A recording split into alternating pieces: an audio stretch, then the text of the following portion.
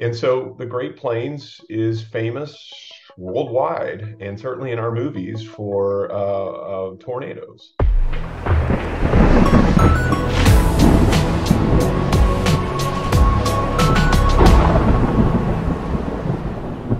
And so I'll set that. If we just look at frequency, yes, the central part of the United States, the plains, has more tornadoes than anywhere in the world.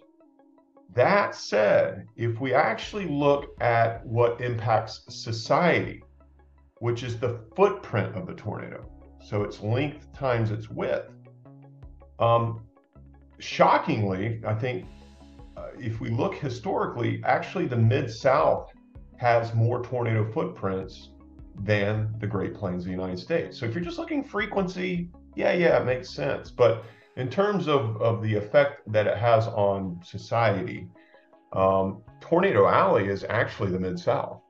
If we really want to get down to the numbers. So when you talk about the shifting of this, it's actually some research done by my colleague here at Northern Illinois University, Dr. Gensini, and Harold Brooks, of course, the National Severe Storms Laboratory, who have found over the last 2 to 3 decades that there has been a shift in not only tornado frequency to the east, but also sort of a correlate to that and expected is the environment. The favorable environments for tornadoes have also shifted east. Some might say that, well, if it's reports, it's just a bias. We're more people in the east now, more documentation. I do think that that's a part of it, but overall there is a shift in the environments eastward as well, which gives me some pause to say it's not just a bias in the reports, it's actually an environmental shift that's occurring. That as we go through the 21st century, that we're really starting to see climate changes effects, anthropogenic climate changes effects on these trends. Not to say that there can't be other variables like more El Niños or La Niñas or whatever it might be on this trend, but overall, I'm confident in saying that the trend that we've seen the last 2 to 3 decades is going to continue into the 21st century.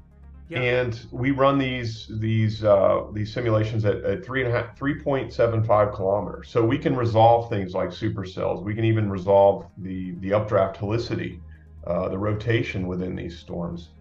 And so what we do is we look at two different things. We look at the variable, the sort of what we call the implicit, which is the environmental changes. So how is supercell composite parameter, which is this nice little silver bullet sort of thing that mixes instability and shear, how is that changing over time? And guess what? We're seeing a kind of a shift eastward with a decline in the Great Plains.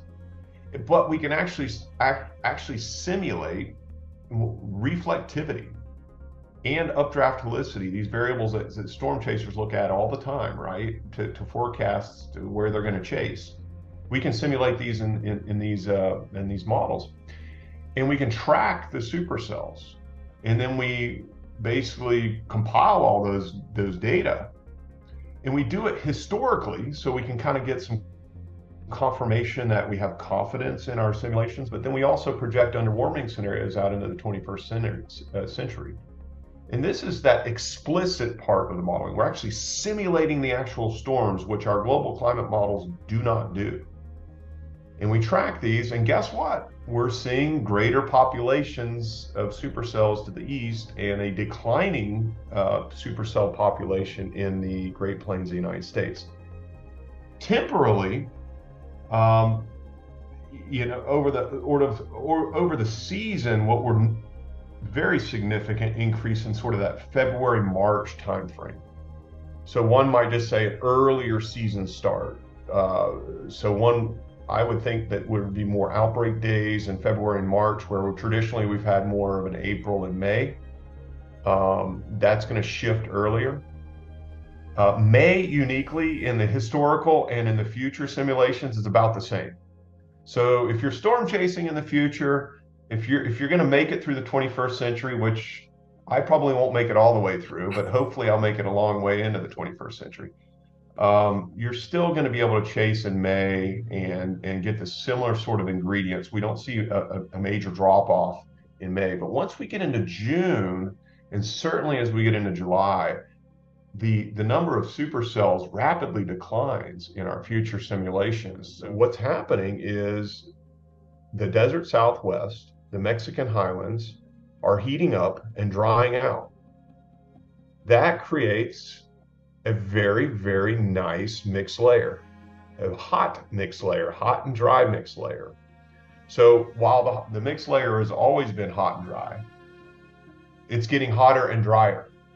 And of course, when this advects over the Great Plains with a shortwave trough that's moving in or just westerly flow, that means, and you know all too well, a more stout capping inversion.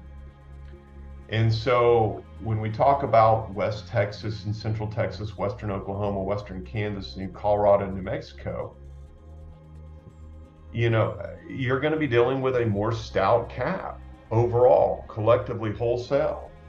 And that means suppression of storms, unless you can get a good upslope flow and get initiation off the Sangre de Cristos or the Palmer Divide or whatever it might be, which is still going to occur. But you're less likely to sustain those out into the plains and more than likely not to get initiation out into the plains, even on a formidable dry line circulation. So this all logically makes sense with even the global climate models and what our projections are. It makes sense that we would see a decline in sort of isolated supercells that we all sort of are fascinated by. Yeah. Whenever we talk about climate change, a lot of folks, whether it be just temperature or whatever phenomena that we're talking about within the climate system, we look at the change. A lot of people just talk about the trend in the line. Is it going up? Is it going down? Is it staying flat? Actually, one of the biggest fingerprints of climate change on almost any peril is its variability. For the statistical among us, it might be the standard deviation, the variation around the mean. And what we see is that pretty much across the board is that there's going to be increased variability. So as you mentioned, this boom or bust that we tend to think of on an annual basis anyway, right? At least on a 2 to 3 week sort of, oh, it's quiet, oh, it's active. It's what we're going to see is probably more of that. So some more very, very quiet periods, but also on the flip side, some more extreme events when they do occur. And this is not unlike some of the work that would be suggestive of Dr. Brooks that has looked at sort of this clustering of tornadoes, so that when tornadoes do occur, they tend to be more of them and clustering of them. That's, to me, kind of what we're seeing across the board with these severe weather perils, but also other perils, heat waves, cold air outbreaks, whatever it might be. The increased variability seems to be a hallmark of climate change. And so for storm chasers, that means that you're going to have some more probably crappy years. And certainly if you pick your 2 week vacation period wrong, you're going to be sort of going to look at the national parks out west rather than seeing any sort of condensation. But on the other years, especially if you happen to time it right, it's going to be extremely active. And I expect that sort of trend of greater variability to increase into the 21st century.